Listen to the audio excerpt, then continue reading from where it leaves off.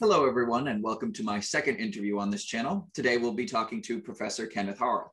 Professor Harl got his PhD in history from Yale and now works at Tulane University in Louisiana as professor of classical and Byzantine history. He now teaches about Greek, Roman, and Crusader history and has won numerous awards for teaching excellence. He has a number of great courses, including the Byzantine World, Rome and the Barbarians, and the Peloponnesian War. Professor Harl, thank you for joining me.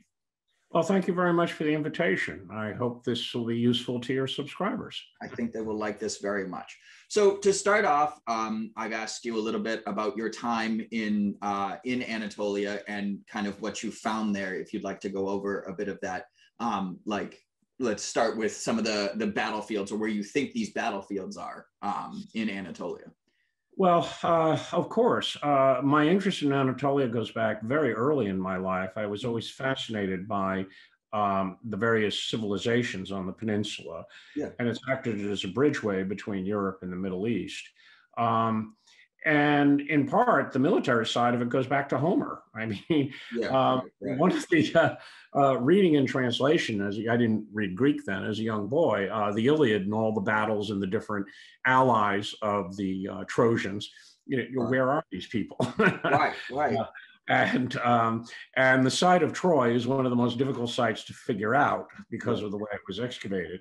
And I really focused my interest on Roman history and Byzantine history, because in Asia Minor is where essentially a Greek colonial population came to terms with Roman rule, and the result would be the Byzantine Empire. So some of the battles that were decisive in that period, one was the Battle of Magnesia, fought probably in November, December 190 BC.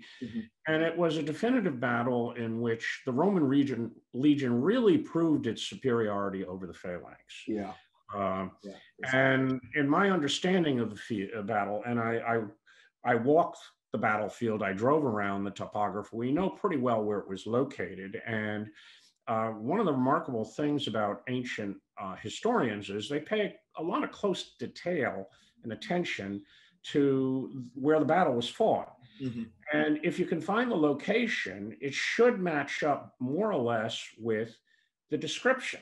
Of course, there's changes that you have to account for. Of course.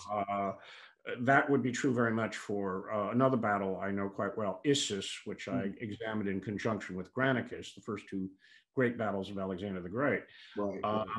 Where the shoreline has changed at Issus at an unusually fast rate, is what the geologists determine it. But once you are at the Pinaris River, the Payas Chaya, as it's called today in Turkish, and you take that into account, that the shore is about where the main road is before they started building this highway further in, then everything makes sense. And you can understand the tactical skill of Alexander in deploying his forces, coming out of line of march into line of battle, having a commanding position on the right flank, overlooking the Persians who were much farther down. And in my opinion, and again, this is reconstruction, the archers who were screening the Persian infantry line on the Persian left probably panicked and shot too early, and the arrows fell short as Alexander's cavalry charged down. They, of course, turned, trying to get through the ranks of the infantry and through the whole line into panic. And before they knew it, the Macedonians were over the river. You can see that very clearly once you're up there. And again, it is a matter of locating the battlefield. Where was the city of Issus? And there had been several proposals. But Marie-Henriette Gates and Charlie Gates, two archaeologists and dear friends of mine who excavate, they're on the faculty at Bilkent University in Ankara. They're Americans. And they finally pinpointed where Issus is and where the likely river is.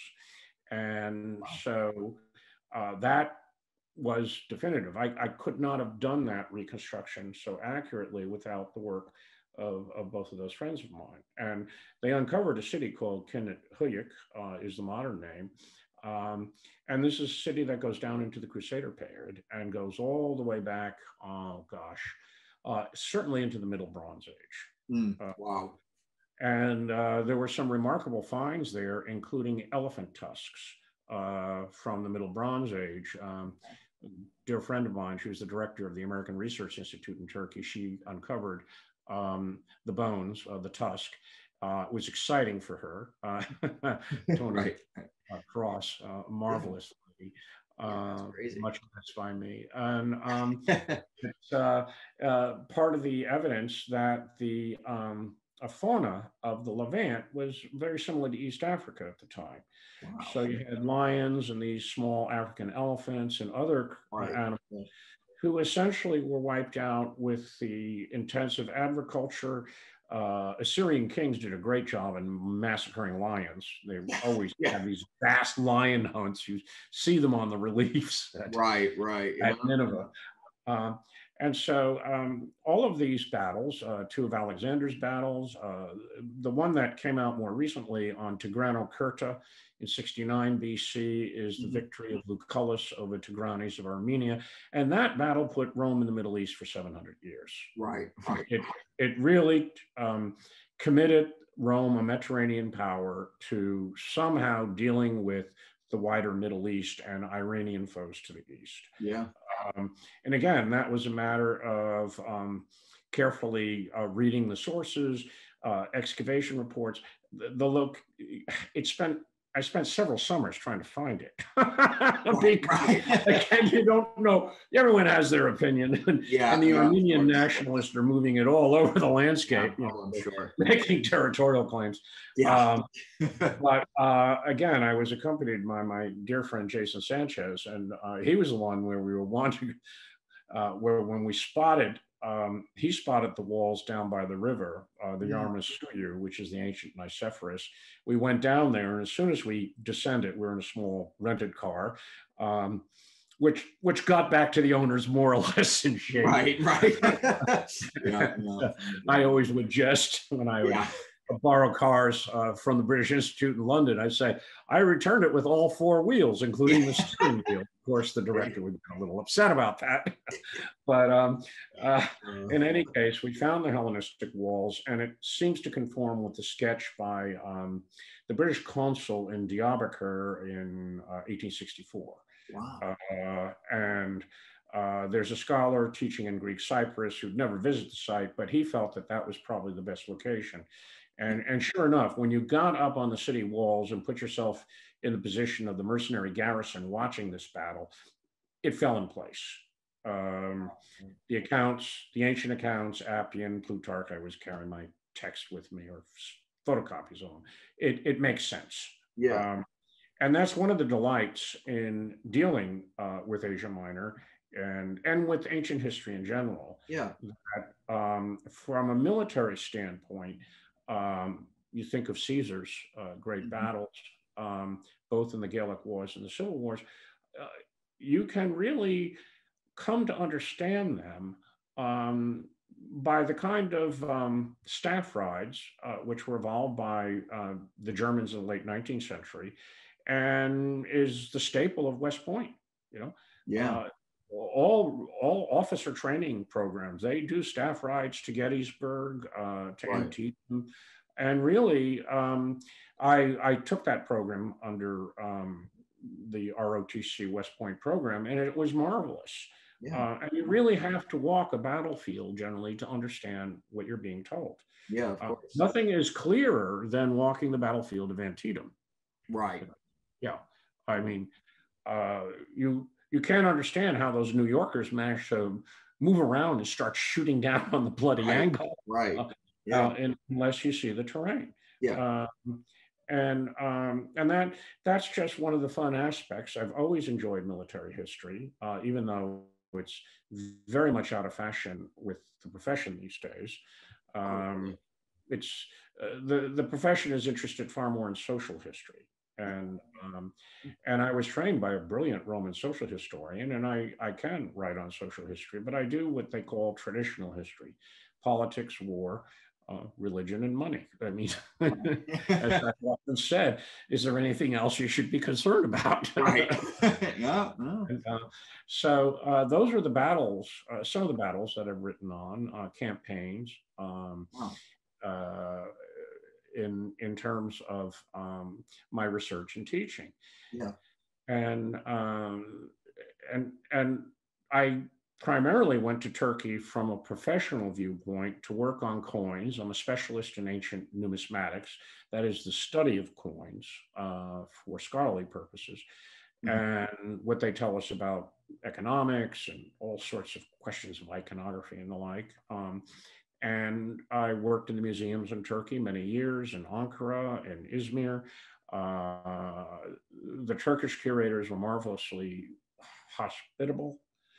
And that's one thing I have to say about working in Turkey in Asia Minor is the hospitality of the population. I don't know how many times I've driven a car in an irrigation ditch and the Turkish farmers, pull it out with chains. Wow. And I had a graduate student with me, and we had a day off from the excavation at Metropolis. So we drove down to see some sites to the south Mhm. on this wonderful lake, Lake Bafa, which is really an arm of the Aegean that's been enclosed and turned into a lake. In antiquity, it was actually part of the vast bay of Miletus, Yeah. where the Battle of Lade was fought, the great Okay. naval battle that ended the Ionian Revolt in 494. And I always like to tell my students that that's the only naval battle you could drive to in a bus. The island is now a hill. Right. But we were down there and backing up to return to the excavation. And she backed up the car and got it caught on what was probably part of an ancient staircase that hasn't been excavated. She's all panicked. What do we do, Dr. Harl? Dr. Harl said, don't worry about it. You should see what I've done. And I said, I don't know what you're going to do, but we're going to go up and have lunch there. You see those fellows? They're going to help us.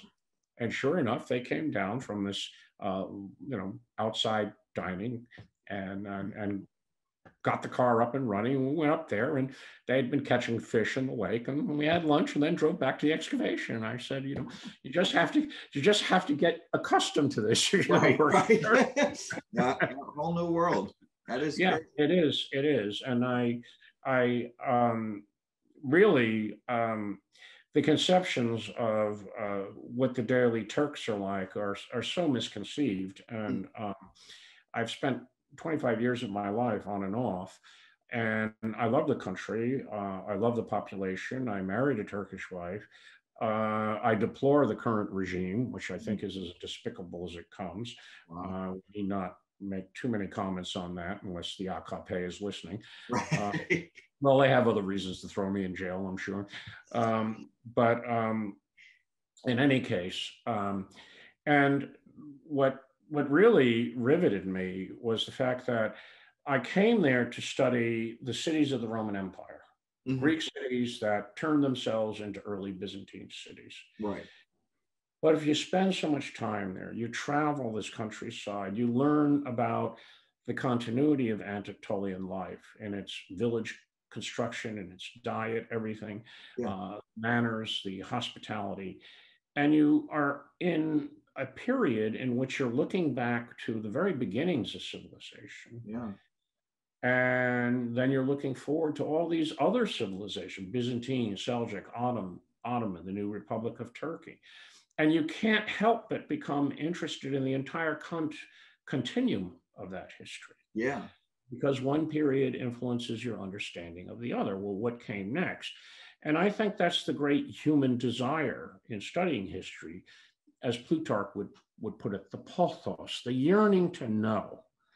My wife always asks me when I do these things, Nietzsche, why? And I say, Chunka bilmek istiorum, because I want to know, I want to understand what comes next, what came before. And I think that's a normal human feeling to understand where we came from and where we're going.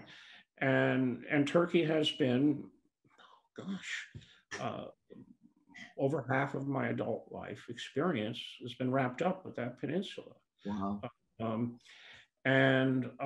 So when I lecture to my students and I'm talking about that part of the world, I know it immediately. Now, I've lived in Germany for almost 2 years. I know the Rhine frontier extremely well, the Upper Danube. I've worked in Italy. I've worked in Greece. all of these areas. I'm not a big fan of Roman Britain. There's too many Brits doing Roman Britain. That's just there's no reason. Every object the Romans ever carried to Britain has been duly cataloged by the local museum of whatever. And I'm sure. United Kingdom, they just go, and I applaud them because they've made incredible discoveries there. But honestly, Britain was the least important province of the Roman Empire. I was going to say, I would say, you could sink it in the North Sea, and the emperor wouldn't really care. Yeah, just move exactly. Allegiance back to the mainland. Yeah. The locals probably care more than the Romans did. So whereas Asia Minor in the Roman Empire, say in the year 100, was a population of 12 million. Oh yeah, and hugely. 575 cities were permitted to issue their own coins under the Roman Empire. Yeah. The tourist trade of the Mediterranean world was built between 70 AD and 235 AD. Vast amounts of construction. And yet, I became interested in the Hittites, the first people ever to establish an empire, and an empire based overland. They didn't have the advantage of the Nile or the Tigris and Euphrates. Right. They built what eventually became the road system of Turkey. Yeah. And treaties of alliance, and then you have the Phrygians, Lydians, the various Hellenistic kingdoms. Yeah. Finally, Rome, Byzantium, and then the arrival of the Turks. And all of them have contributed and changed the landscape of this remarkable peninsula. So that's probably a long-winded answer about why I ended up in Turkey. But that's all. Yeah, no, that's fascinating. I mean, it's again, like you said, this has been such a big part of your life. It's good to understand in depth what brings you there, and why it's become such a big part of your life. No, that's fascinating. Well, you can convey to your students that this is a reality. That it's just not words in a textbook and some formidable half-tone plates that half the time you're not quite sure what it is. Right. A photograph is just like a map. It's often a two-dimensional rendering of a three-dimensional reality. And I often will have students ask me, well, why didn't the Roman army go this way? And I said, have you ever been there? Yeah, someone who's who can climb Mount Everest, yeah, he can get through with no trouble. But 25,000 guys, that adage that army moves as fast as its slowest element. Right. Yep. They're not going to go that way. You don't have to worry about that. Yeah, exactly. Getting the supplies over and everything. Oh yeah.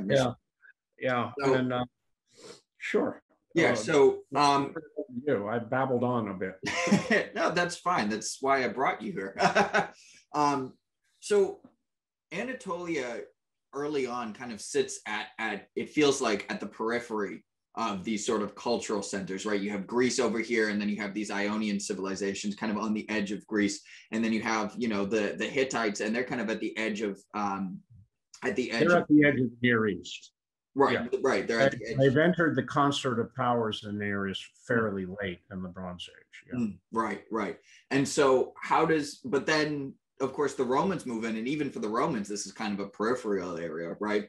But then the Byzantines take over, and this ends up being the center of their civilization. So could you kind of explain how this goes from sort of a peripheral area to a cultural center?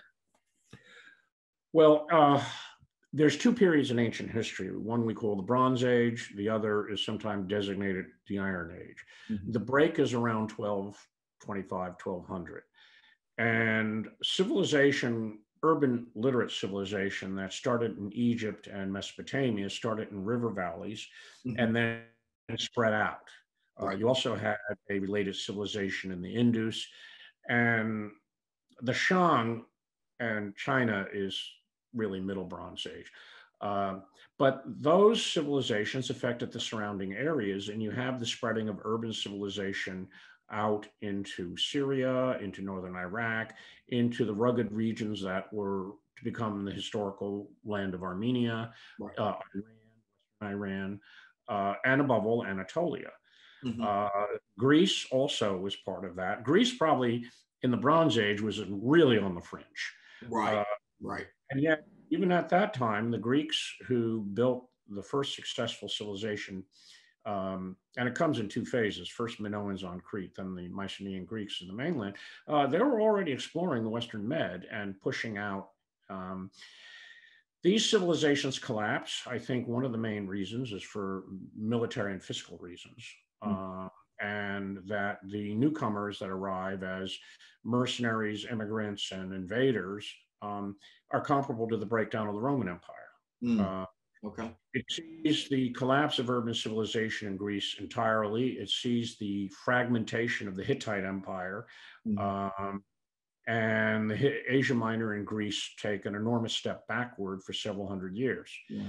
However, civilization, urban literate civilization, does hold on in the core areas, Babylonian Egypt, right, and Assyria. And the Assyrians will eventually reunite the Middle East into one of the most successful empires of their time.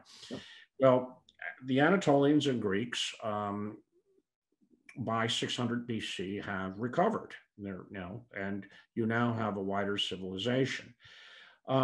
Anatolia's development as more than a periphery is in part a result of Persian rule and Greek settlement on the shores. And by the time Alexander the Great overruns this region, and he does it at the Battle of the Granicus, the whole of Persian Asia falls on that May day. It's really a spectacular victory. And one of the things I've studied at Gordian, which has the largest number of Hellenistic coins in an archaeological context in Turkey, is the rapid monetization of markets, the building of Greek-style cities across the peninsula. And it would be the successors of Alexander who developed this urban-based Greek-style culture in Asia Minor, and the expansion of the arable and trade and all of that, so that by the time the Romans come, it's a very wealthy area. And the Romans take it over in a series of wars and then ransack it ruthlessly to fight civil wars. But it's rehabilitated under the Emperor Augustus and the emperors, and it becomes one of the most wealthy areas of the Roman East, especially the western third of Asia Minor. The Romans called the province of Asia. And that goes back to an ancient Hittite word that got reinterpreted by the Greeks, and the Romans adapted it. By the year, say, 200 AD, 1/3 of the Roman Senate, the great families, the imperial elites in the capital, their families came from cities in Asia Minor. Wow. About 40% are Italian. The families have been resident in Italian for a long time. Another 15% come from the Roman province of Africa, today Tunisia, and then everyone else. And the cities of Roman Asia Minor, which were very conscious of their Greek origins and pretensions, Alexander slept here. They literally have a house in Priene where the citizens, this is where Alexander stayed. And there are a lot of cities that call themselves Alexandria, and we suspect that Alexandria was not established by Alexander, but who knows, he would have done it, right? Exactly. And one of the issues I've studied is how these ancient Anatolian peoples Hellenized themselves, linked their ancient gods to Greek equivalents, built Greek-style temples, and then went to the Roman emperor and said, you see, we're a real Greek city. Heracles was here, Dionysus. We deserve special privileges. And there's this enormous correspondence recorded on public inscriptions set up all over the place in which the cities, styling themselves as a Greek-style city-state with elected magistrates, an assembly, a council, would politely tell the Roman emperor, remember, we're friends and allies of Rome. You are ruling by example. You are not a despot, because the fiction of the Roman emperor was he was the first citizen. He wasn't really an emperor. And in this exchange, they keep reminding the emperor, well, remember, we helped Rome against Hannibal, or whatever, Mithridates. Right. Our sanctuary goes all the way back to the beginning of time. We should get tax privileges. We should be able to elevate our festivals to a higher level. Mm-hmm. We should be international sacred games, which means when we put on our games in our town, contestants come from all over the Roman world, and that means money. Right. And one city I studied is in the middle of Asia Minor today. It's the village of Shavdahizar. Doesn't even have 4,000 residents. Well, it has one of the best preserved temples in Turkey. None of the tourists see it because it's too far from the shore. The cruise ships can't get to it. But it had a spectacular theater and stadium back to back. Wow. And they're expecting thousands of pilgrims every year arriving to watch these games because their temple got international recognition by the Emperor Hadrian. Right. Yeah. And it completely transformed the city. And this goes across Asia Minor in city after city. And so it was just natural for these upper classes to look to Rome for patronage to the emperor. They could reconcile their new Hellenic identity with political loyalty to Rome. And in the end, they essentially removed the emperor of Rome from Rome to Constantinople. Mm-hmm. Wow. That's what essentially happened. Right. Yeah. Constantine, whose career started in the West, I mean, he's proclaimed by the Western Army in Britain at York on July 26th, 306 AD. Constantine recognized that's where the wealth is, that's where the power is in the Roman world. In the eastern provinces, in Anatolia was one of the prizes.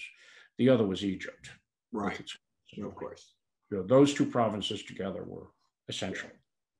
So, and it's an interesting process to watch because it's forced me to look at what did Romans think of Greeks and what did Greeks think of Romans. Yeah. And people speak about Greco-Roman, and I don't know what Greco-Roman is. There is a Greco and there is a Roman. I don't know if there's Greco-Roman. I mean, they are very distinct. The languages are very distinct, and yet you get this fusion, and the result with Christianity would be the Byzantines.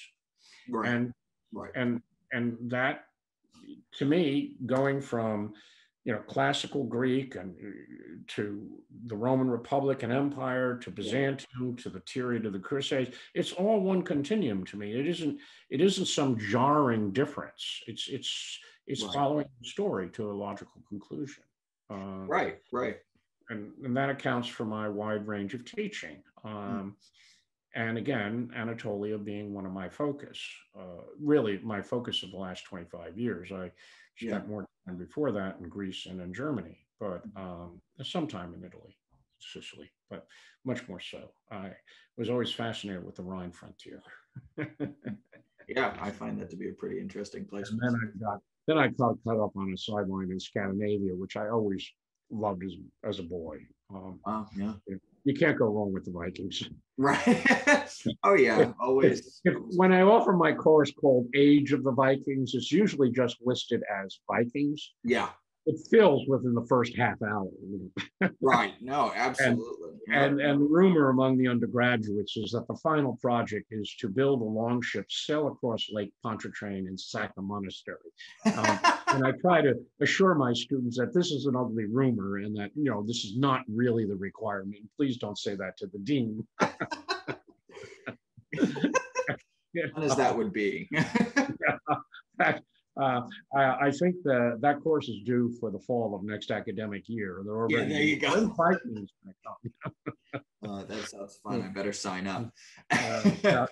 That's really, this is, but in any event, that's because of my wide-ranging interests, my incredibly mixed ancestry, where I have so many different nationalities in me that everyone led me into, well, this part of the family came from here. Well, what goes on there? Right. Very much an American product that way, Yeah. I suspect if they did my DNA, it would probably go haywire. Yeah, right. Yeah, that's crazy. Could all this DNA be in one person? I mean, yeah, so this is too much. well, my ancestors, the last name is English, but they came over in the as indentured servants Oh, wow. in 1686, and from Northern England. But they would marry anything young and exotic that would say yes. And now we like have most males. yeah. Oh, wow. There you go. So, you know, I can't even keep track of what's right. Yeah, at this point. what the ethnic and religious backgrounds of all my ancestors Yeah. were. That's crazy. And so, to me, it's an academic interest, you know, when yeah, there you go. Tell me, you know, the last name comes from here, and you know, and I'm always curious, you know, why did they move? How what motivated them? Because I ask the same questions of why did the Hittites enter Asia Minor, right? Or what caused migrations into the Roman Empire? You know, what's at work here? And so the motivations of the Crusades is something special. Boy, God must really have been with those guys for the first time. Never made it to Jerusalem. Yeah, I was going to say, especially that first one. That was crazy. Yeah, they pulled it off. Yeah. Oh, yeah. That was the modern sensibilities are usually offended by the religious war of the Middle Ages, but everyone waged it and everyone accepted it. And really, the assault on Jerusalem, July 15, 1099, I teach a seminar on Byzantium Islam and the Crusades, was a stunning success. I cannot believe they pulled it off. Yeah. They should never have gotten there. Right. No, yeah. They should have been wiped out in Asia Minor. Right. Yeah, exactly. Way before it. No, absolutely. That's a whole other set of battlefields. Right. Yeah, exactly. Yeah, have you back for that one. Yeah. So as you said, it sounds like really what happens is the Roman emperors kind of get lured in by the wealth of you know, these Greek city-states. So now, of course, Alexander's empire falls apart as soon as he dies. I mean, it just completely fragments. Right. But it seems like Anatolia ends up breaking up more than other areas. I mean, you know, Seleucus walks away with a big chunk of the empire. Meanwhile, Anatolia is fracturing into like 8-9 different kingdoms. Why does this place break more than the rest of the empire does? It's a mini continent, the same way India is. Where imposing unity over the subcontinent of India is extremely difficult and has only been done successfully on several occasions. Anatolia is a mini reflection of that. And it is still reflected in the diversity of Turkish dialects and way of life today, despite the impact of modernization, universities, moving of people to the cities. My wife, who comes, we were talking about her before the interview began, she comes from east of Euphrates in a region the Romans would call Mesopotamia, and grew up in a small town north of the ancient medieval city of Edessa. And there's real prejudice to people coming from that area because their Turkish is not proper. It is not the high Turkish of Ankara and Istanbul. Right. And one of the things my wife was trained to do was to speak proper Turkish. She was a school teacher for 33 years, but her mother and grandmother spoke a very, very distinct dialect. When I've had cases of a car breaking down, I was with one of my graduate students. He and I were driving to Erzurum, the coldest city in Turkey. And the fellows who finally got us and brought us in, they were speaking a bizarre mix of Turkish and what seems to be Kurdish, a kind of patchwork mix. And it's got so many distinct regions. And you said 8, that's the 7-8 major geographic regions. You have the Central Plateau, which really approximates the conditions of the Eurasian steppes. That's why the Turks originally settled in the center. Right. You have the Western shore, which is very Mediterranean. You can't tell the difference between the Turkish shore and the Greek island. Then there's a hinterland to it in the river systems. You have the Black Sea shore, which is an entirely different region. Once you cross the Great Taurus Mountains, which cuts that peninsula off, and you move into the areas to the south, ancient Cilicia, ancient parts of what would have been called Syria, you're in a whole different world that's Middle Eastern. Right. The region of the Hattai, which is a survival of the ancient word Hatti, which was the land of the Hittites. The Hattai, whew, the city of Antakya, ancient Antioch, looks like a city that belongs in Sicily. Population speaks a lot of French and English. Most of them are Shia. They complain about Ankara to no end, but they don't want to be part of Syria. Right. And they're really a hospitable group of people, marvelous. But it's its own little world. And that's the setting of Indiana Jones and in the final of the three. What was that? The Last Crusade, was that it? Yeah. I think so, yeah. Yeah, with Sean Connery, by far the best. I'm addicted to classical biblical epic spectacles. There you go. I love the old movie. That's what got me interested in the ancient world, by the way. Oh, really? Oh, yeah. Drive-in movies, now a completely lost art experience. Yeah. My wife wants to go to one, but I can't find one in the vicinity of New Orleans. And I've often told my students that my goal was to be a writer, producer, director of classical biblical spectacles. And then they made Cleopatra, which destroyed the genre. It never made its money back. And well, it had to become an underpaid professor of classics. That's the only option left to me. Some of my students actually believe this. I have to caution them. No. Yeah, just, right. But the regions are so different that from the start, no one, neither the Antigonids in Macedon, who got the Macedonian kingdom and tried to control Greece, the Seleucids, who were based in Syria and Babylon and Iran, or the Ptolemies, based in Egypt, but having a wide influence in the Mediterranean, especially naval bases, they couldn't really control the entire peninsula.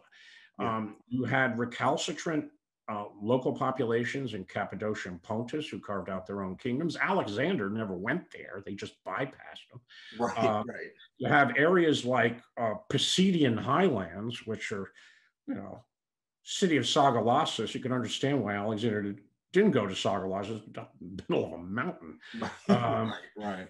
And there's then you have these crazy Celts sweeping down from the Balkans who invade the Galatians and add more confusion.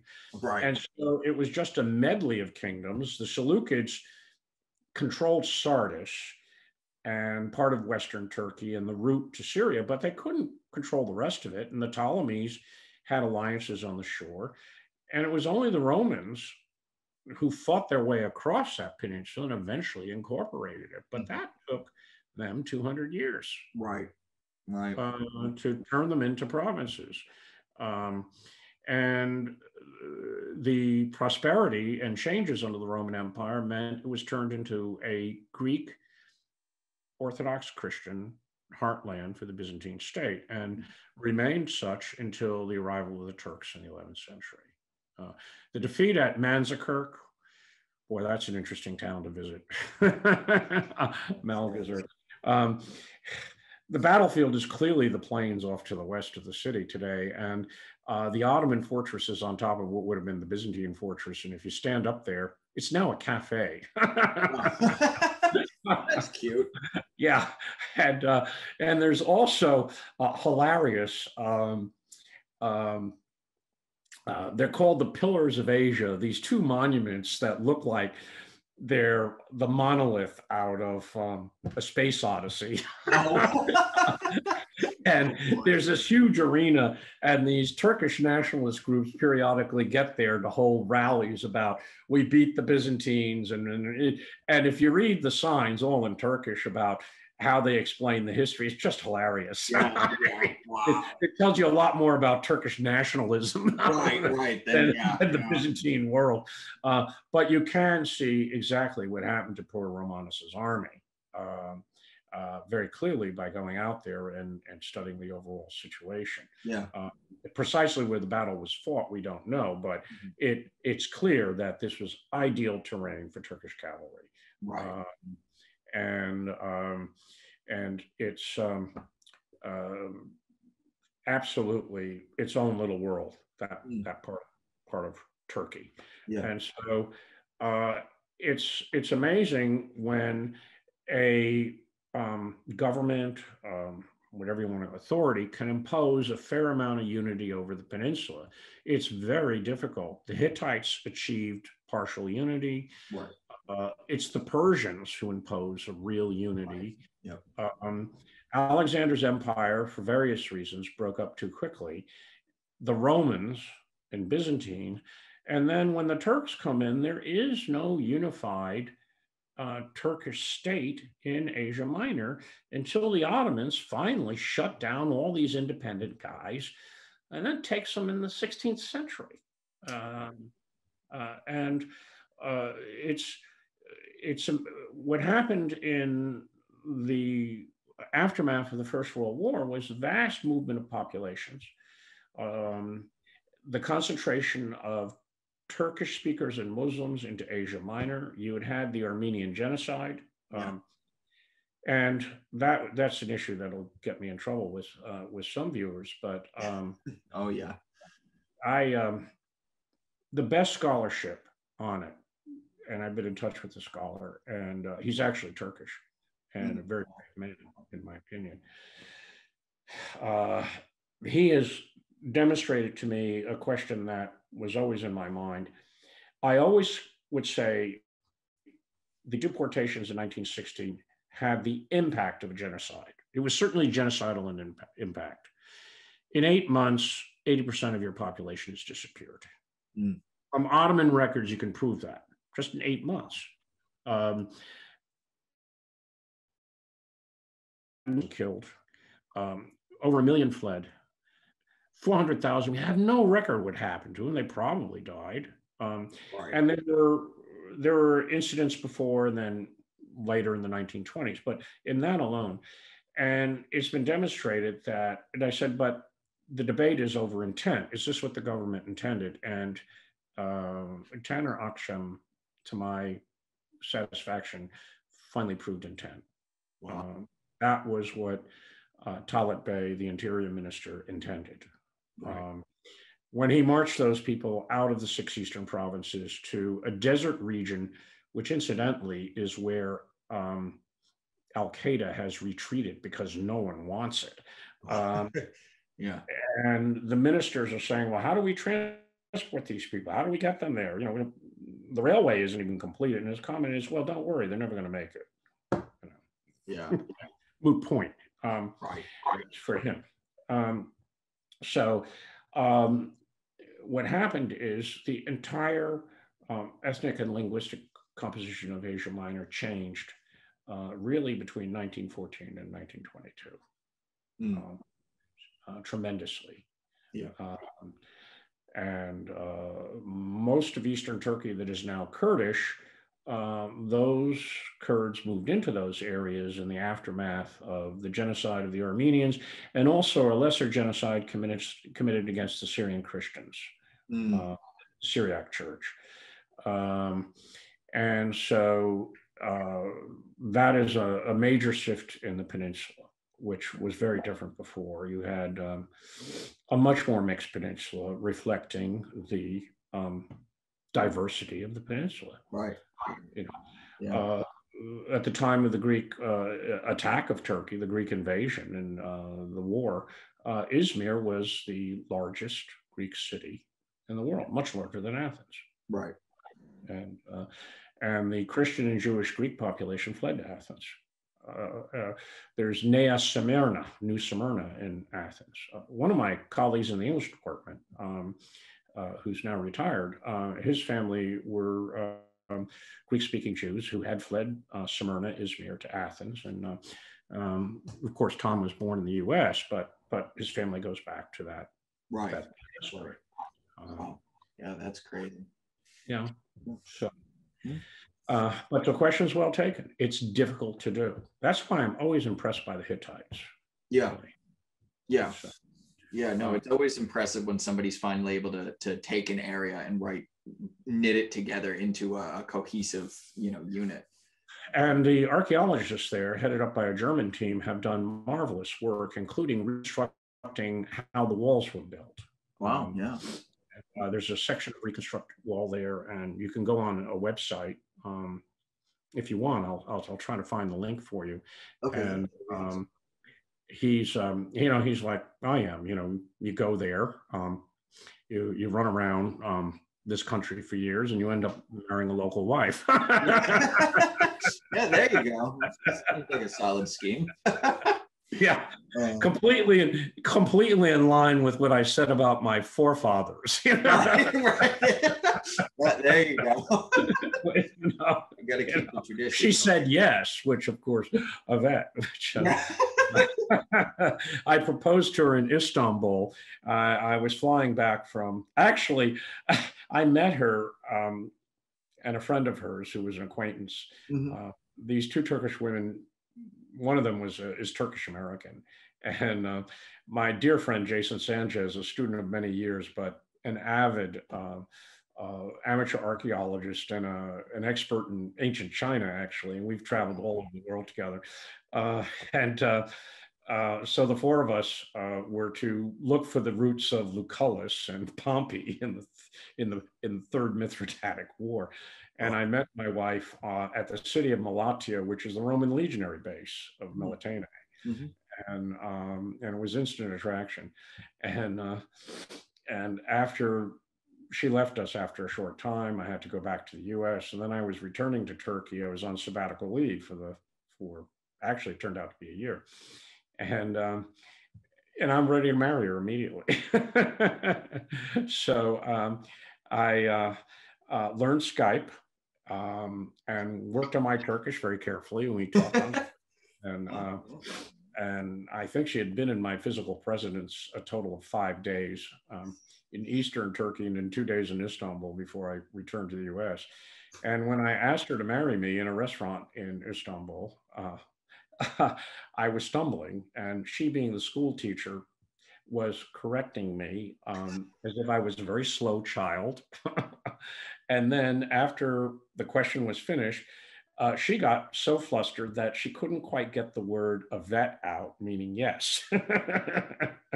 And the next thing I knew, I was on a bus to Izmit, Nicomedia, and first talking to my wife, who spoke no English, and then her sister and two nieces. And after 5 hours, my brain and my Turkish had hit a limit, but somehow I had passed. The years of marriage to Sema, and we were finally married at the end of 2013 because it's a long process. And actually, the U.S. government is very, very concerned that the marriage be legitimate and the woman not be taken advantage of. And the fact that we were much older in life and neither of us had married before, and I spoke a considerable amount of Turkish, this was a legitimate marriage. This was not. Right. But it's amazing the background checks they do on me. Yeah. Wow. But particularly on me. Yeah. And in any case, I've learned more about modern Turkish society than all of my years as an academic. Because it's immediate concern to my wife. I've met her family aspirations. I've attended the marriage of one of her nieces. I mean, it's a whole different window on modern Turkey, which I would never have had if I had remained single and a scholar. Right. I had been single all my life, as had she. So in any case, that's part of the experience. Yeah. I haven't been able to travel due to COVID, but I do miss her family, and I hope at some point we will be able to go back and see them. Yeah. So that's a personal aside. I don't know. Maybe you want to cut it. That's fine. I mean, again, you met her over while doing research. I think that's amazing. Yeah. So yeah. I've never done things the simple way. It's too easy. So to go back to the ancient days, so as you said, Anatolia, Syria, Egypt, these end up being the rich, the wealthy half, right? The better off half of the Roman Empire. But Justinian, after losing the western half, right, and he doesn't lose it, but Rome loses it. Tries to retake it, and he has I would give him an incomplete. Yeah, there. There you go. He did Africa. That was a success, but boy, Italy was a mess. Oh, Italy was a mess, yeah. And they never even make it back to Gaul. But so he goes all the way, right? And he tries, he get right, like you said, he gets Africa, he gets most of Italy, he gets a toehold in Hispania. But right, he's already got the wealthiest half. Do you think that this was kind of a mistake, or that this was a bad idea in the long run for him to try and go on this kind of pride project to reunite this other half of the empire? Yes, it's being driven by several factors. One, he sees himself as the direct heir of Constantine, and he is a Latin speaker. He comes from one of the few Latin-speaking regions of the Eastern Empire. And he's very conscious of the imperial heritage that there was once a single empire. He also calculates, and this is when I teach my seminar on Justinian, we do a whole session dealing exactly what did Justinian really know about the West? Where is the sources of information? What did he see? Right. And with the exception of Roman Britain, which really probably never factored into it. Yeah, right. Justinian's historian Procopius thinks the English Channel is really the river Styx, and that's where the dead go over. Who cares about Britain? I'm sure my English colleagues are going to be delighted with my remark. But you can read it in Procopius. But he's driven by this vision, and it is a reversal of what emperors had followed in the 5th century AD. He had excellent resources, financial. He had a reformed military. The Roman army is actually winning battles again. Right. Go to the battlefield of Daros and see what the heck Belisarius did to those Persians. I mean, we know where that battlefield is. It's nasty. And his vision of the West was that it really just was a group of barbarian intruders who were ruling over Roman provinces, and the population yearned to be reunited with the rest of the Roman world. But the West had changed. There were all sorts of factors he couldn't see in terms of economic life, the status of cities. Right. And as you went from Italy and Africa farther north, Roman institutions had been breaking down faster and faster. Right. He could never have retaken Gaul. Yeah. And he is getting information from international merchants, usually clergy coming from the West, and especially coming from Vandal Africa, telling about all the persecution the Arian kings are doing to us, or the Visigothic kings. Right. So he's getting reports. And they have there's also exiles that have been driven out of these courts that arrive. And the exiles are always, what exiles always say, the people really love me. It was just a few crazies that ran me out. We've heard this always. Yeah. And so his source of information suggested to him that with his excellent field army, all he had to do was lure the Germanic warriors into a single battle or two and wipe them out, and everything would return. Right. Well, in Africa, for instance, no one had collected taxes for 80 years. They had no idea what to do when they got the province. Right. And within 18 months of conquering Africa, the army mutinies on Easter 535. Why it hadn't been paid? Why there's no taxes coming in? I mean, if that doesn't tell you we got a problem here. In the meantime, Justinian has transferred Belisarius and all his best units, and especially his officers. And the study of Justinian's officers is a significant point. These guys all went through the same schooling. They're fighting in Italy. And the Goths are fighting the one war he can't win, a war of attrition. Right. As soon as when the Roman army occupies Rome on December 9th, 537, and then Viticus and the Goths show up, by the end of the year to put the city under siege, Justinian is flabbergasted. This is not the way it was supposed to go. And the siege is raised, but the Goths retreat north, and they wage a campaigns of small wars. They do capture Viticus and Ravenna, but it just drags on. Right. And then you have the misfortune of the plague running through. That doesn't help very much either. Right. But he was driven by this vision that he is the new Constantine. And he could not restore the empire of Constantine. It's also what drives him to try to unite the imperial church, the Western Church of Rome, the Eastern Chalcedonians centered on Constantinople, and the Monophysites in Egypt and Syria. Right. And he's striving for a common formula so that the three confessions can agree and we can stop excommunicating each other. Yeah. And have the single church that Constantine envisioned. So he's drunk deeply of the Roman order, and that vision of Constantine is believed by many medieval monarchs. Charlemagne, Otto, one of my favorites, Frederick II, absolute enfant terrible. Frederick is really one of the most outrageous and interesting figures of the Crusader age. He convinces the Sultan of Egypt to give back Jerusalem. Right. And he's excommunicated on this crusade.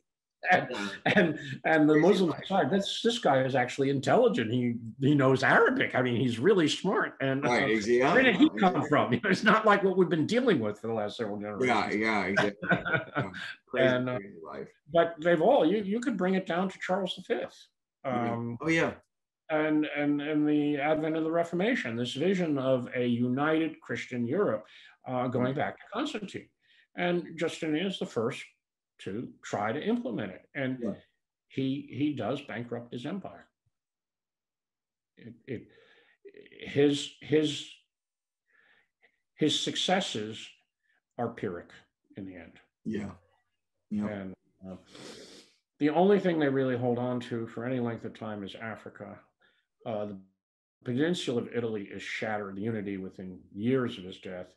And Italy remained, well, one could question if there's still a united Italy. Right. Yep, exactly. There is in Italy right now. It breaks up into regional states and city-states through the whole of the Middle Ages, the Renaissance, and until the 19th century. And the emperors who follow him, they bravely fight to retain the legacy, but with Heraclius, who comes to the throne in the middle of crisis in 610, it's clear that the empire's future is in the East. And Greek becomes the official language. Right. So he's an incredible figure. He dominates the 6th century AD. Oh yeah, for sure, absolutely. And the wife is absolutely fascinating. She was as savvy as they come. The 6th century, especially the Byzantine world, is full of just absolutely marvelous figures and first-rate people. His legalist Tribonian, his generals are absolutely superb. The junior officers who serve these generals are great. You got that whole Roman professional army back again. Right. Oh no. Right. Exactly. I mean, students are always amazed how I'm citing all these different ex-consuls who were commanding armies in the Roman Empire, or the magistrates who commanded the Roman Republic. These officers of Justinian are on par with those guys. Yeah, no, absolutely. And since the Battle of Adrianople, Rome hasn't been winning many battles. Right. A long spell where it's not been very good for the Imperial Army. For sure. But he, in the end, I wouldn't say squandered, that's maybe too harsh, but he overreached. By far. Yeah, for sure. So followed by him, this is of course, about 4 centuries later, but of course you have Alexios, and Alexios is trying to save Anatolia, right? The last hold they have from the Turks. So now they lose the Battle of Manzikert. How devastating do you think that was for them? Because the Fourth Crusade is really where they're set at a point where I don't think they can recover. But a lot of people think that there was a point after Manzikert where the Byzantines could have recaptured Anatolia and kind of figured out their situation. What do you think about that? You do these alternate history sessions, and that's one that probably is actually worth pursuing. Because from the experience of the Byzantines dealing with steppe nomads north of the Danube, and that were people who were originally known Bulgars and Avars and others, the Turks who arrived in Asia Minor and established themselves on the plateau were pastoralists. They were a minority. There may have been as many as 500,000 who eventually moved into Anatolia from Central Asia over 2 centuries. The population is 12 million. Vast majority are Greeks and Armenians. And they've had success in converting to Orthodox Christianity nomadic princes who then bring their people over. And for the longest time, the Sultan of Konya, Iconium, the leading fellow on the plateau, really lived in the shadow of Constantinople. And Alexis was extremely good, as was his grandson, Manuel, who to me is one of the most attractive figures of the Comnenian dynasty, in courting the Turks and coming to terms with them and sealing marriage alliances and other deals in the hope that they could convert them, because these Turks had come from Central Asia. They represented people who had converted Islam, about 250 years earlier, but their Islam was very, very thin. It was mostly a folk Islam. They loved Sufi mystics that they would call a Hoja, a mentor, and gee, these look like our shamans, and we could still smoke hashish and and the great tree and see Tengere of the eternal blue sky. Isn't he Allah? I mean, they made the equivalents really easy. And so there was some reason to believe that. And the hope was luring Western Europeans as mercenaries that could be used for methodical reconquest of Asia Minor. This is where Alexis made his mistake. He did understand from the previous 125 years, when the Macedonian emperors had restored Byzantine power, that the Western Europeans put great stock in Jerusalem. There had been many pilgrims who had passed through the Byzantine Empire under safe contact. They entered the Fatimid Caliphate, which is at odds with Baghdad, and they were under protection there because Cairo and Constantinople had an agreement.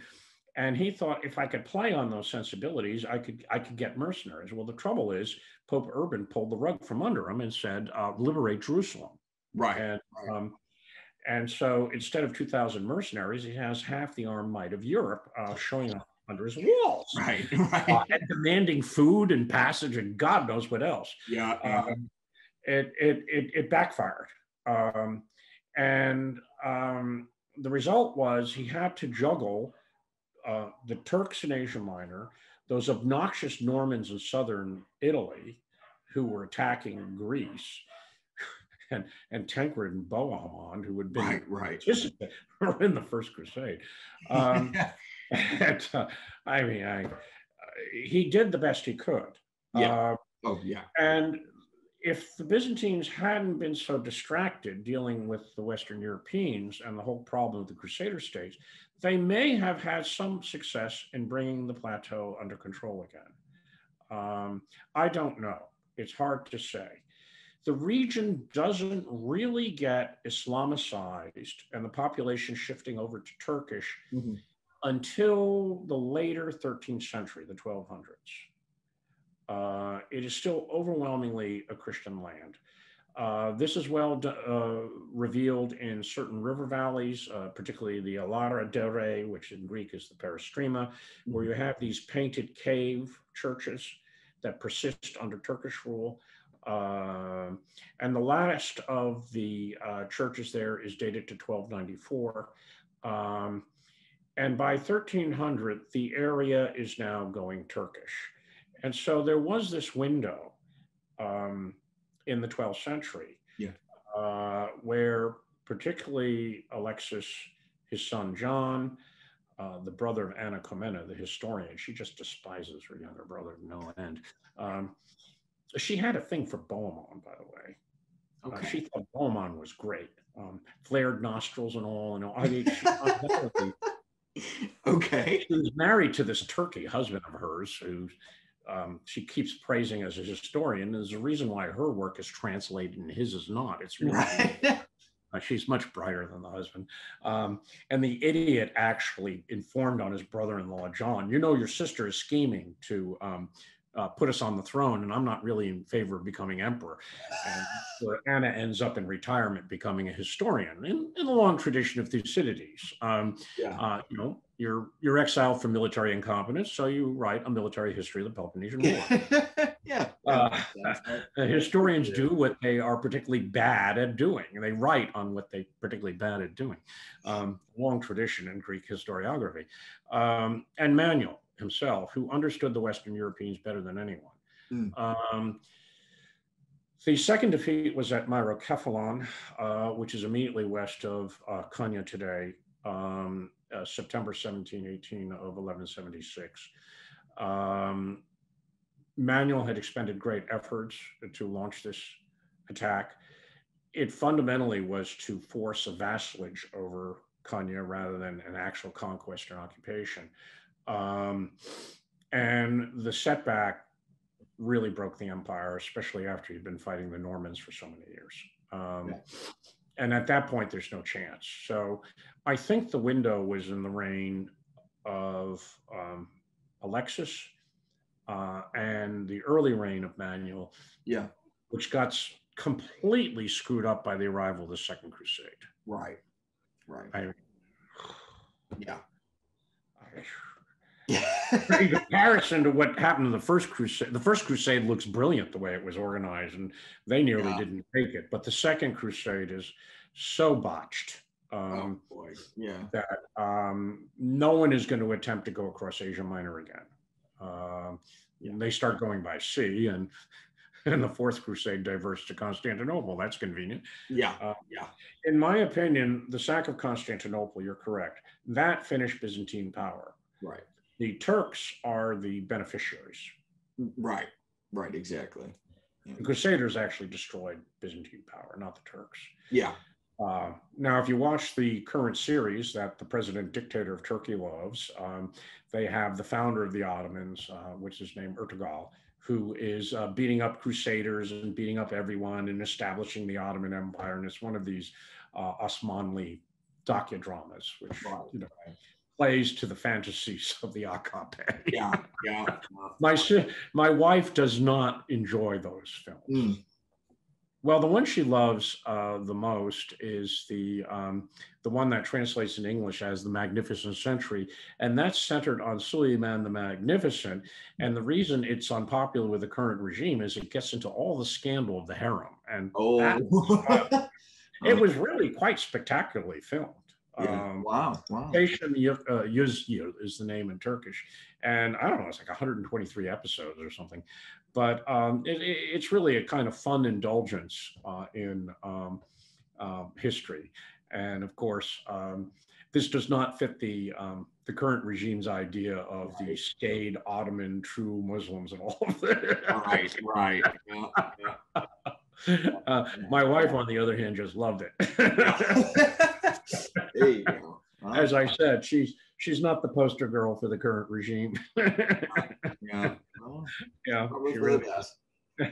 I once was talking to her and I said, you realize that you married a gavur, which is a Turkish loan word for heathen. And she said, yes, I know. And then she thought, but Canım, which is the Turkish for my soul, I think I'm a gavur too. So we're perfectly Oh, that's just brilliant. I love that. All right. So after, of course, the Fourth Crusade and the Turks move in, and Anatolia is once again like it was with the Greeks. It breaks up in a whole bunch. It breaks up. Yeah. It's the Mongol victory at Kursada in 1243 that really shattered it. And it just flies apart. Yeah. And the only reason Konya survives is as a religious center. That's where the Hoja,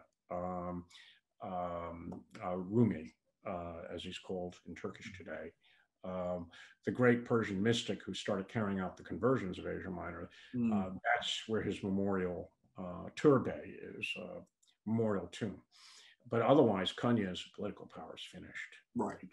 It breaks up into those 7 or 8 districts that you talked about. Yeah, exactly. Yeah. The political lines pretty much follow the geographic lines right there. Yeah. Right. No, exactly. Yeah. As they often do, right? But yeah, I mean, the Mongols just that much. Yeah, and the Mongols smash everything that come across. It's really just a devastating time for Eurasia as a whole. But so it breaks up. And why do the Ottomans, of all the people vying for power in Anatolia, why is it the Ottomans who end up taking over, not only Anatolia, but the Middle East and the Balkans and this, that, and the next place, Well, a number of exceptional rulers that were very successful up until the reign of Suleiman. We call him the Magnificent. He's known as Kanun, the lawgiver in Turkish. They remember for his laws. And I would consider him and his father, Selim Yavuz. We call him Selim the Grim, but Yavuz really means the awesome. These 2 men were the pinnacle of a succession of brilliant rulers going back to Mehmet II, who took Constantinople, Osman, who established the dynasty, Orhan, who took Bursa and really built the first capital in Asia Minor. They could exploit the political divisions, the hopeless position of the Byzantines, and they, of all the states in Asia Minor, were very nicely positioned to take territory from the Christians. They could always claim that their expansion was some form of jihad. Right. But it mattered to many of them. Right. And I suspect a lot of the guys fighting for the Ottomans had once been Byzantine soldiers and mercenaries. The Byzantine state is bankrupt. It's the Catalan expedition that wipes it out in the reign of Andronicus II. And and Machiavelli makes mention of this in his Prince, that the Turkish mercenaries who had come over to assist in a Byzantine civil war retired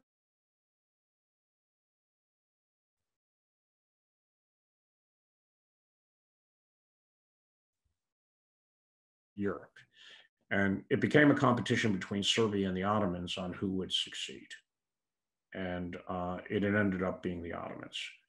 The Battle of Kosovo determined that.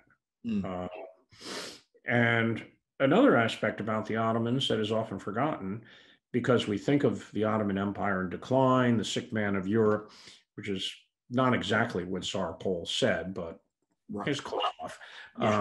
And who would know better about sick empires than Tsars of the 19th century?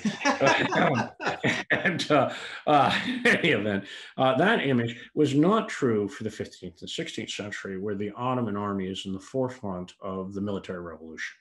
In artillery, in the disciplined janissaries who are drilled to a level of professionalism that is extraordinary. The fife and drum of European armies of the 17th and 18th century are really the musical instruments of the Ottoman army of the 16th century. Anyone at Topkapi Palace who's ever heard a march of the new janissaries, when they do the full march, it's dramatic. They lose that edge in the 17th century for several reasons. And the Europeans gain lessons in the 30 Years' War.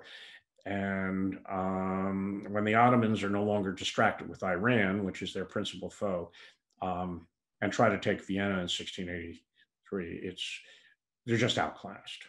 Right. They lost the edge they had.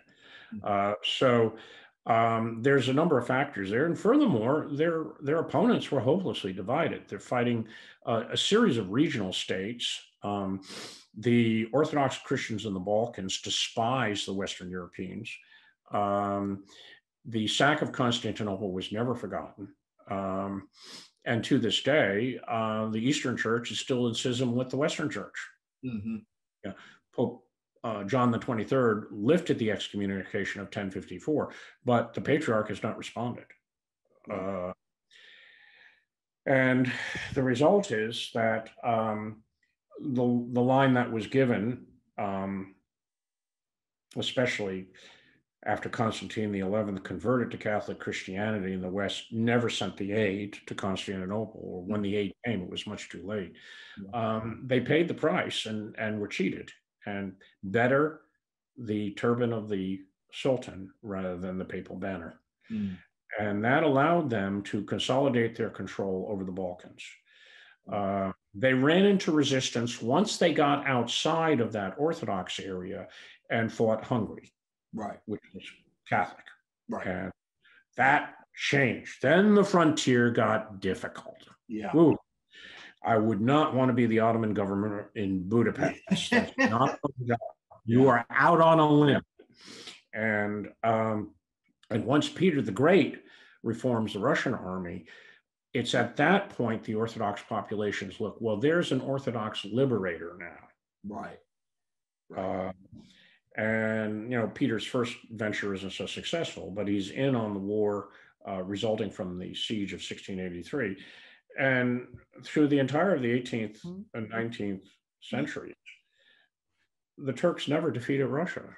The Russians win every time, except in the Crimean War, when the foreign minister, who was a brilliant reformer, Mustafa Rashid Pasha, convinced the French and the British to do the fighting for him. But, you know, in 1853, I mean, I've been in Sinop, I've seen the old naval yards. The Russian fleet shows up with high explosives, and the Ottoman fleet is at the bottom of the sea in a matter of minutes. It's over. And so we have to forget that image of Ottoman decline, sick man of Europe, and look at where they were in the 15th and 16th century, and they were formidable. It was one of the great armies of that period. And just as good as Spanish tercios or French heavy cavalry in combination with artillery. I mean, it's an army on par. It can launch great fleets. Of course, no one can beat the Venetians, but the Ottoman Navy is formidable. And that accounts for their success. Long term, they could never financially make the empire work. They were constantly in hock. In the late 16th and 17th century, the Ottoman state goes bankrupt 4 times. All the silver coming in from the New World, which generates the price revolution in Western Europe, it simply flows to the Ottoman Empire and goes to India. That's why the Moguls issue this marvelous silver coinage, and the Ottomans are using Venetian ducats and Austrian thalers. No one wants the Ottoman coins. If you ever saw these things, they're really wretched. You can understand why the Janissaries are revolting all the time. That's usually symbolized by turning the soup cauldrons over. That means time to rebel. There you go. And it survives in Turkey today. Just a couple of days ago, the streets of Istanbul, people were going out with their pots and hitting it. It's symbolic of disapproval of the government, of taking your soup bowl and turning it over, going back to the Janissaries. When I read that in the news, Mr. Erdogan has got some trouble here. So it's 5:30 now. I'm going to ask you one last question before we go. You know, the Ottomans really set themselves up as a sultanate and as, you know, kind of the inheritor of Rome, and they were, you know, a very to put it crudely, they were a very sort of traditional style of monarchic government. And, you know, that brought them all the way to the early 20th century. But then when they fell apart after World War II, they really tried to under, you know, Mustafa Kemal, they really tried to reconfigure themselves into a nation state, right? And Kemal sees this and he's like, this is what we have to do to survive. This is what Western Europe's doing. We have to imitate them to keep ourselves going. And you can see kind of the legacy of that now with Erdogan. And how do you think this shift to try and make themselves into a place that is, you know, pretty diverse, to attempt to remold themselves, rebrand themselves as a nation state, what impacts do you think that's having on Turkey? Today, one of the biggest problems is that Turkish nationalism today is being defined by who are the real Turks. Um, Mhm. and this is an issue that's raised even in our own nation. Who are the genuine Americans? That issue is sometimes debated here. And that means how do you account for the Kurds? How do you account for the Alaviv? Right. Most of the Christian minorities are gone. Many of the Ladinos, who are largely in Istanbul, have been reclaiming Spanish. The younger ones are reclaiming Spanish and Portuguese citizenship and therefore going to the EU. And there's a drain of that educated Ladino population that goes back to the reign of Bayezid um, and the Inquisition. You know, they fled to the Ottoman world. Right. Right. And Bayezid said, how can you call King Ferdinand the wise when he gives me all these skilled people? Right. That was his judgment on the Inquisition, and he was right. Yeah, no, absolutely. The Ottoman Jews were absolutely essential for government contracts, tax officials, Yeah. and it was a very, very vibrant community, well into always, yeah, really into the 20th century. Oh yeah, no, always. And so this nationalism has taken a virulent tone. It was always implied in the reforms going back to the 19th century. I see the development of modern Turkish nationalism, two main trends. First, how do we reform the state? How do we defeat the Gavur? How do we keep them out of our empire? The first was they have superior weapons. And there was a lot of trouble among the four Sunni schools about should we learn from the infidels? And they finally agreed, well, yeah, if it helps protect Islam, we can. Right. So what we need are European style weapons. The problem is, how do you produce them? And to produce them, you have to have a technology and a wage and labor system that didn't exist in the Ottoman Empire. Right. And the speed of development of weapons, and anyone familiar with Pursuit of Power by McNeill can easily read that.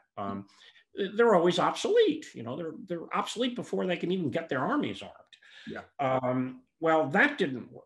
Well, what do we need next? Well, what do they have? What makes them so powerful? Well, they look at France, they look at England, and they say, well, they have a constitution. We need a parliament. We need a constitution. So, you know, they summon an Ottoman constitution in this incredibly complicated voting pattern that really didn't reflect the general electorate at all. And then when they show up in Istanbul, they really don't know what to do because you're not supposed to tell the Caliph Sultan he's wrong. Right. So that died shortly after 1876. I mean, Abdul Hamid II essentially suspends the constitution. Right. And then finally, the men, not only Mustafa Kemal, but Inunu and all of these fellows who took over said, no, we need a complete social economic rewrite. Yeah. You know, and Ataturk put it this way: either we join modern civilization or we don't. And he carried out these ruthless reforms that were already conceived in the 19th century. And that included, for instance, the adoption of the Roman alphabet. The complete modern Turkish is a completely recreated language. Yeah. They threw out all the Persian Arabic loan words, brought in all sorts of French words. You know, Ataturk loved his French mistresses and French culture.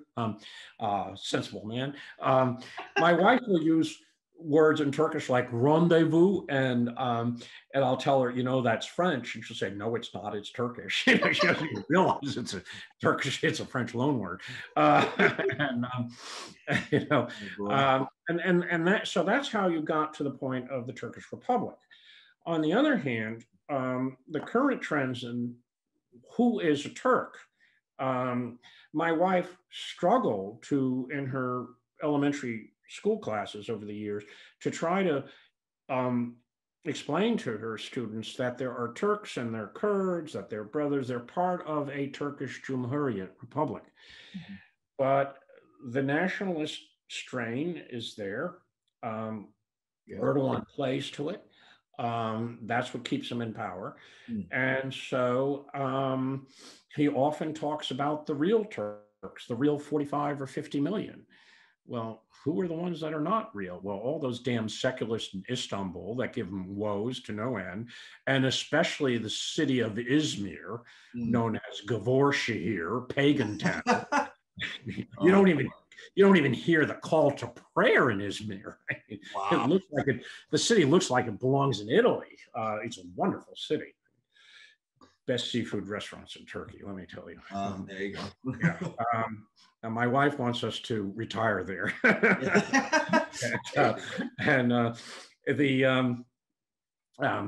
And it also comes back to the fact that there is a failure to recognize the Armenian genocide. They had not learned that. That's one of the big differences between, say, the Germans and the Turks on this. Anyone who goes to Germany today, you can see the death camps. You talk to the current German generation, most of them say, yes, this was a dark age in Germany, but we are heir to all of German history, both its worst parts as well as its best parts. And this is a lesson of what not to do. Yeah. And they haven't come to terms with that. To speak of the Armenian genocide can get you jailed. Wow. They regard it as Buyuk Yalan, the great lie. You've run out your Christian and Jewish population, so you start turning on secularists, Alevis, who are some kind of, they're linked to the Shia tradition in a way. And they're significant part of the population, Kurdish speakers. Impatient, get with the program, become Turks. They were long classified as mountain Turks, claiming that Kurdish is just a bad form of Turkish when it's really an Iranian language that antedates Turkish. And that's right. Crackdowns even on, Syrian Christians. I talked to the patriarch of the Syrian church back in 2010, and we asked him, he's got an American PhD, speaks excellent English, has anything changed? He says, not really, we are second-class citizens. So that virulent nationalism is a way to get parties to put themselves in power. So you have Erdogan's AKP, ostensibly an Islamic party, but Islam as Sunni conservative Turks interpret it. Right. You have the MHP, the nationalist, coming out of an old Ataturk party that is, we are the true Turks, we are the superior race, these other people get with the program or leave. And then you have social democrats, and you have the Kurdish HDP, you have all sorts of groups. And this political fragmentation and the complexities of the Turkish electoral system meant that a minority party could take power and hold power for almost 20 years. In coalition with extreme nationalists. Yeah. Even those extreme nationalists and the Islamists really disagree on a lot of points. Right. And Erdogan is now in serious economic trouble. Will he get out of it or not? I don't know. I do not believe he will go gently into the night. Yeah. Beat it in an election. Yeah. I see violence. Yeah. Seems like a wise interpretation. Yeah. So, as I said, I'm very honest. These are my opinions from years of living in Turkey, and I would have slammed the Turkish government for buying the S-400 missiles from Russia and allowing Russians on a NATO country's soil. Yeah. I would have absolutely slammed them on that. And at least the Congress has denied them the F-35s. Their actions in Syria have been an outrageous actions taken against the Kurds. Yeah. Well, do those differ very much from what they did to the Armenians? No, right. No. At least Americans admit, yes, we had racial slavery. Yes, or most Americans do. Right. Yes, the treaties we concluded with the Native Americans were broken repeatedly. Yeah. They were shafted time and time again. They have cause not to like the pale faces. Right. I don't see them. No one hides it. Yeah. It's accepted as fact, just as the Germans accepted fact. What we did to our Jews and to European Jews in general was an atrocity. Yeah. And humans have committed atrocities. And one thing is to not recognize it and think that somehow we're superior. We're not going to do it. Well, people can be programmed and influenced and frightened into doing all sorts of actions. And I go back to Thucydides. In war, war is a harsh teacher and brings us down to our elemental levels immediately. And that's when he describes the civil war in Corcyra. And that human nature has not changed. No. So you do learn this. You don't hide it. You study it, you learn from it, and hopefully you'll be better. The Turks have not come to terms with that past. Right. And I think that's going to hinder them in resolving the current crisis. Yeah. That's what I surmise. Right. Yeah, that's excellent insight. I really appreciate that view. No, I wish I could say more. I love the country. I have been treated so well. Yeah. I can't begin to tell you the number of times Turkish farmers have helped me out finding these bizarre ancient sites. Yeah, well, and it's also important, you know, for anybody who's interested in a country or in history to make sure that you separate the leaders of a country from the regime. Yeah. Especially this regime. Yeah. 60% of the population despises the regime. Yeah, I believe it. And the opposition parties are as screwed up and divided as the parties were in Germany in 1929 to 1933. Hitler took power with just over 30% of the vote. Right. And I see in that sense, I see a comparable situation that the majority, as my wife would put it, she wants modern hayat. She wants a modern life. You know, she doesn't want to be covered in all this. She wants to live what we would call a modern Western life. And so do many other Turks. And the hidden secret is that so many Turks have come to the West but they assimilate immediately. Yeah. Completely. Yeah. I see that in the community. Yes, they retain ties with the families at home the way Italian, Greek, Spanish immigrants do, Mexican immigrants do. You know, they have close ties to the family. Yeah. But they're Americans. Right. The second generation is American. They're marrying out immediately. Yeah. Absolutely. And they're educated, and Turkey has a brain drain. Right. Erdogan actually put in a proclamation that he would give all these scholarships to Turkish professors studying overseas to come back to Turkey. And one fellow at the University of Arizona wrote back to Erdogan and says, well, thank you very much. I like the idea. Just tell me, what prison will I be teaching in? Oh, boy. Oh, yeah. That's great. Yeah. Well, that captures pretty much the attitude of, the vast majority of Turks in the United States and the UK vote against the government, whereas in Germany, you have large numbers of Gastarbeiter and their descendants who come from Eastern Turkey who love the regime. You have political dissidents and intellectuals, but you have a large number of German Turks who will vote for the regime. Not so in America. The community here in New Orleans, they all get together and have a caravan to Houston, where the consulate is, so they can all vote against the government and spend a day in Houston. That's amazing. Wow. I gotta love that. Wow. Oh boy, yeah. That's why you come to America, though, right? Yeah, quite remarkable. Yeah. But it's been an incredible career I've had in Turkey, and a wonderful career, 43 years teaching at Tulane, and I don't have any regrets. At least at this point, I don't have any regrets. I'm 70 years old, and I've taught now 43 years, and it's a splendid university. Its students are marvelous, and that's all I care about. And I have no ambitions. I don't want to be president, chairman, anything. All I want to do is teach my classes and do my work. And there you go. That's a nice, simple life. Well, and I'm glad that you've done that, and that I've been able to interview and have this conversation. You know, I'm a big fan of your great courses, and this is thank you. My course collection thanks you.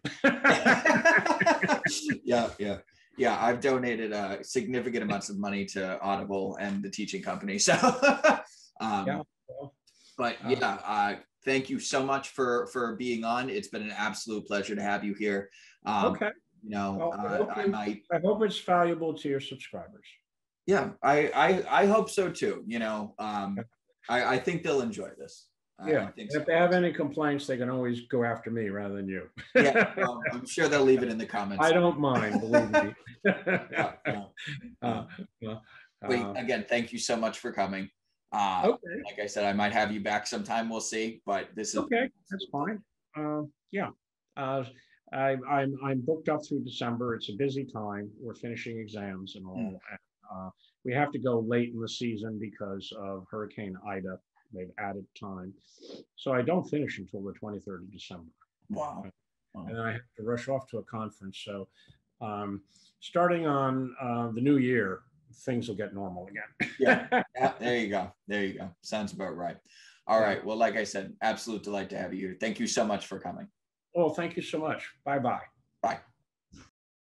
Hey guys, thanks for watching. If you made it to the end, I have a quick request for anyone willing to take up the task. My friend has a new app that I think you guys will really enjoy, but it's in beta and we need people to test it. That's where you guys come in. The link to Pearl can be found in the description of any of my videos, so click on it and set up your Pearl account ASAP. Pearl is a free app that allows you to connect with my other fans as well as a variety of other creators. There's a feed where you can post, as well as chat rooms for discussions about a wide variety of topics. If you subscribe, there's a bunch of content I've saved specifically for Pearl, and you'll have the ability to message me directly. Thank you so much for your help, and spread the word to others so we can really make this work for you and get more creators on here to really make Pearl a success.